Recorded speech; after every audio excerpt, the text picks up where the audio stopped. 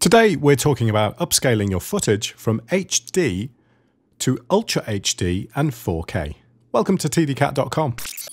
The first thing I'm going to get sort of off my chest, if you like, is there are quite a lot of plugins out there that do this for you. They allow and make various claims around upscaling of footage. And I think they're kind of gimmicky at best.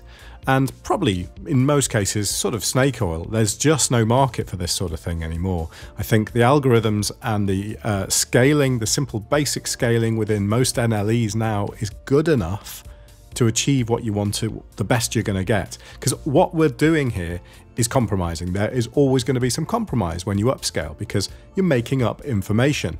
There is some sort of, I don't know, interpolation or something going on that's saying this pixel ideally needs to be this color and this brightness, and because it makes sense because it's next to one that's similar to that. And there are various ways that that's done within your NLE. In my case, Premiere. So of course, you've got to think about the number of pixels that are being made up. In this particular instance, we're going from HD, which is just over 2 million pixels, to Ultra HD, which is 8.3 million pixels. So there's a load of stuff being made up. We're not talking about just an increase of 2. We're talking about, even though the scale would be probably 200%, we're talking an increase of over 4 times the number of pixels.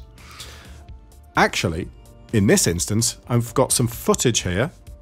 Got some kind of outtake footage from a recent piece of work we did, and this is actually shot at 720p. So 720p is not even a million pixels. That's only 921,000 pixels. So we're going up from 921,000 pixels to 8.2 million pixels.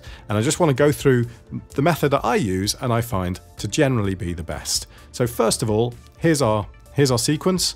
And if we zoom out on this, because this is a UHD plate, so let me just fit that. I've already zoomed this now to 300%. Scale is at 300%, so there's some serious scaling going on this piece of footage. I found a frame that's pretty sharp because Rod was walking along at the time this was being filmed, so a lot of them are sort of not sharp. There's a lot of motion blur on this, and I want to use proper footage because using an image or just using some standard standing stuff just doesn't really work because it's just not how things are in real life when you're shooting out there. So let's have a look how it looks to start with.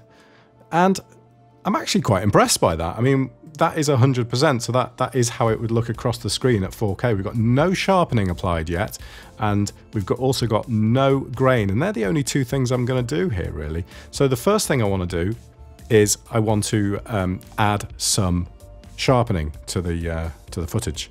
So I've got my unsharp mask here, and I would recommend using unsharp mask rather than any other sharpening filter.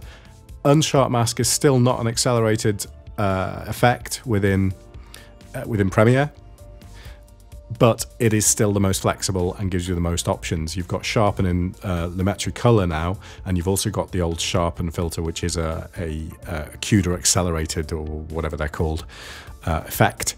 But unsharp mask is slow when you play it back, but just disable it and then it's pretty fast to render, so just enable it before you render.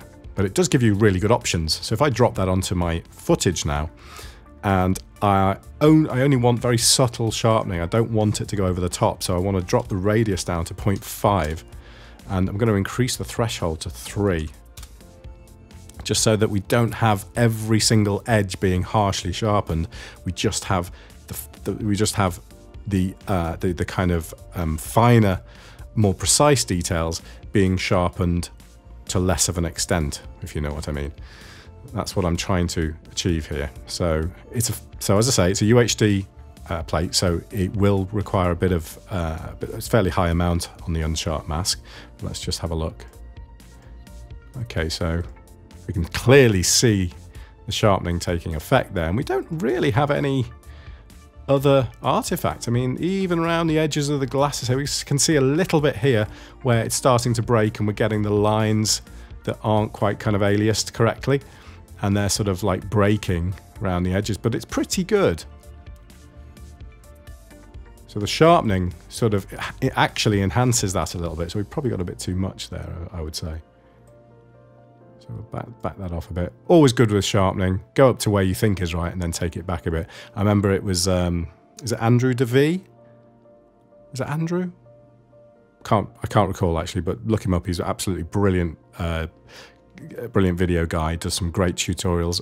He always says that about when you're doing push-pull on color and sharpening. Sort of always go where you think is right and then take it back a bit because you've probably overdone it. And right, so there's our sharpening. Brilliant. And now all I'm going to do is add an adjustment layer to here. Same size of the footage. You can see the size of the footage there. What am I doing? Why am I trying to drag that on again? Put that over the top of the footage, and I'm going to apply some grain to that just to smooth things out a bit. It's only going to be very, very subtle, but it's just to kind of, if there are any of those artifacts, it's just to kind of mask them out a bit and make them less visible. The footage is never going to be as sharp as 4K footage shot with a 4K sensor would be. It's not going to happen, but you can get it looking nice-ish.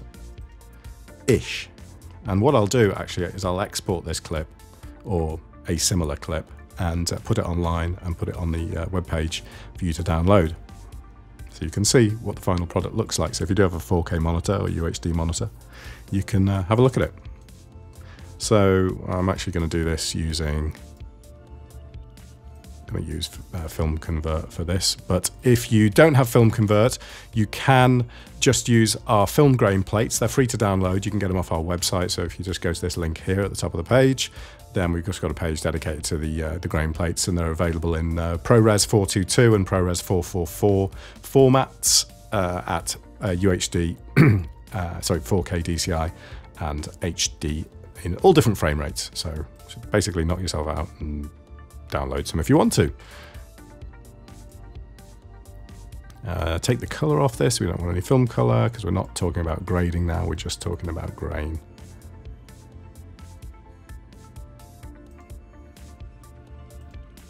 So I'm just turning it on and off. Probably maybe even add a little bit more onto that. Okay. Now let's just put this as a fit.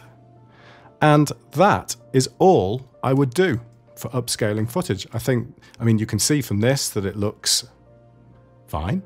You know, it looks fine on here.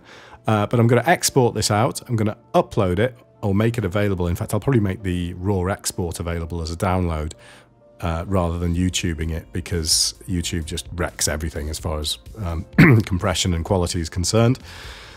So yeah, that's it. That's all I would do to upscale footage. I would use the scale in your NLE, so there's no need for additional stuff. So where After Effects have now brought their detail preserving upscale in, I don't really rate it. I've tried it out and I don't find it to be any better than just doing it this way. So three simple steps: upscale the footage, apply a simple unsharp mask, and then add an adjustment layer and add some grain to it, or alternatively just drop a grain plate on top of it and just make a very, very subtle and fine grain, put a fine grain on the footage so you can just mask out some of those artifacts a little bit. That's it. I hope that's helpful, and we will catch you next time. If you like what we do, please do subscribe to the channel.